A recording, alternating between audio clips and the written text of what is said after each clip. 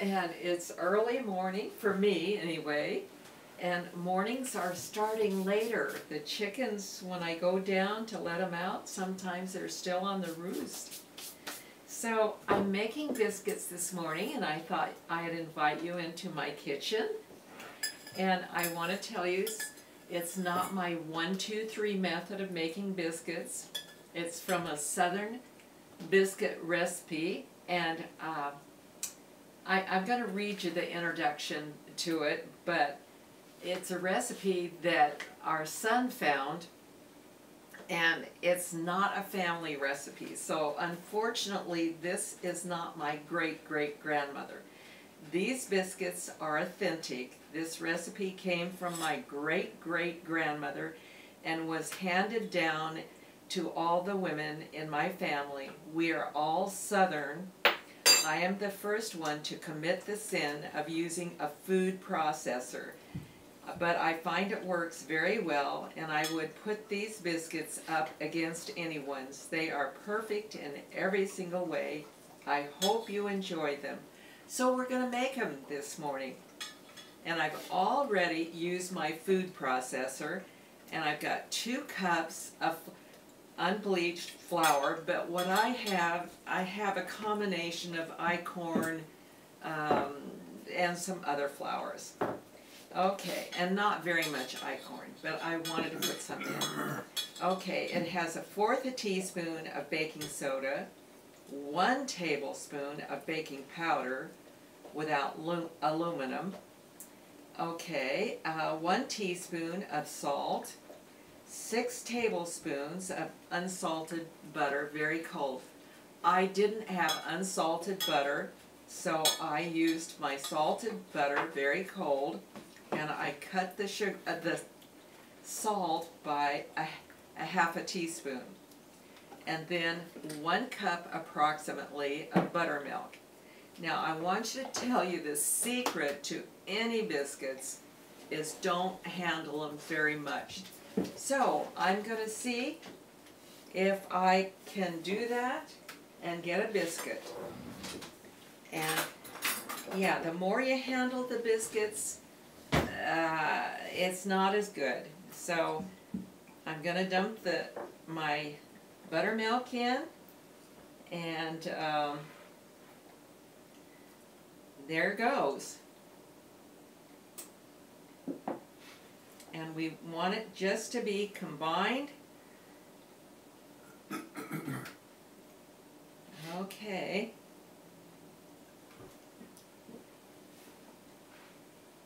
It's almost there. Oh dear, I hope I'm not overdoing it.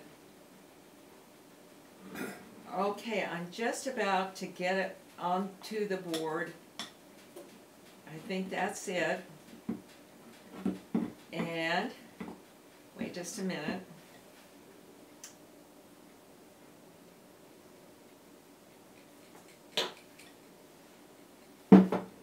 There we are.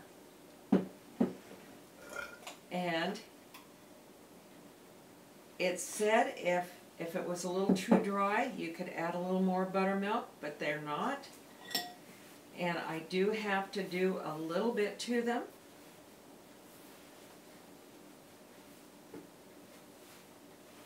Oh, yeah, I'm going to turn it over one more time.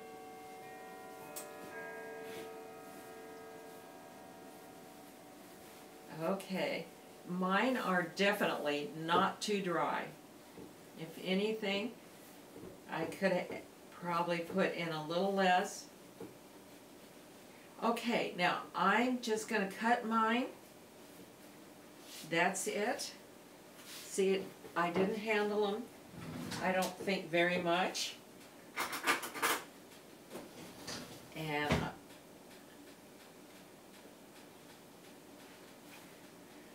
they could have been maybe not so thick, but that's how I'm going to make mine. Okay, I think we're going to get 8 out of here.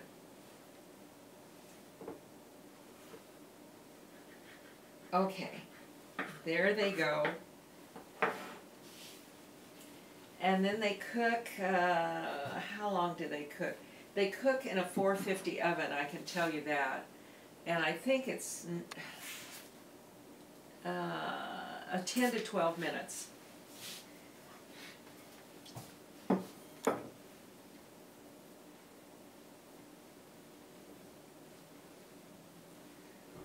Oh, they're sort of hard to even pick up. I know what I'll do. There.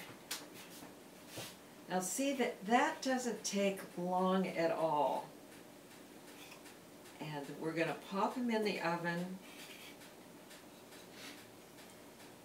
And since I don't have a pause, I'll let you see what they look like at the end, but it will be two different, it'll be part 1 and part 2. Wow. It's going to be tricky getting them in here. I should have had them on a pan, I suppose, but I usually just cook them in a pie dish. And I usually just have 6. So in they go, and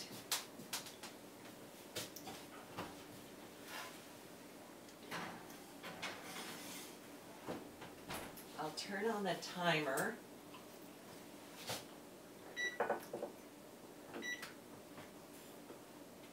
What did I say? 10 to 12.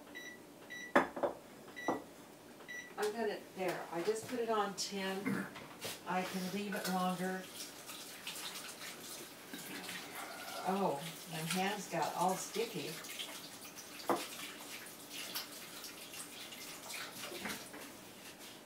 Okay, before I let you go, I want to tell you about my salve that I made the other day. I don't know if you watched that video. It was on my knee salve. I'm not sure what I called it, but oh, well, okay, it's from yesterday. You'll see the video I made yesterday. Anyway, I patterned my recipe from my body butter that I made, and that uses the 1/4 a cup of the thick butter, like, oh, you can use coconut oil, or you could use coconut butter like I did, or shea butter, or any of those. And then, what did I have? I think I had a 1/2 cup of oil. I should have looked at my recipe. Wait just a minute, I have it written down.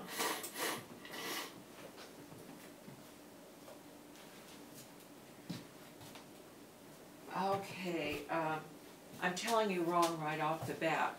What I did was 2 tablespoons of cocoa butter, and those are what you want of the harder butters and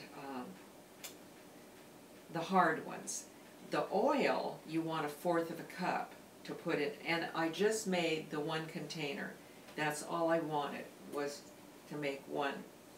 And the only thing, and I put the comfrey powder in it, that is the only thing that I would change, and I was, and it's definitely a salve because of its firmness. And I was aiming for that horse liniment reaction and smell, and I think I got it. Now, I don't know if it's my imagination, but every time I put it on, within 3 to 5 minutes, I have the sensation that I can feel it in my feet. I don't know why, but I've been putting it on my knee, and also I've started on my hip, and I think it's making a difference. And anyway, I love the smell of it. And what it has in it, if you haven't watched that video, it has essential oils of wintergreen, camphor, peppermint, and eucalyptus. And remember, all of those are good for joints, pain. One of them even said sciatica. So Janet, maybe you might want to make this, because I really do think it has helped. And I know if you were in extreme pain and whatnot, I'm sure it's not going to be a cure-all, but it might be a help.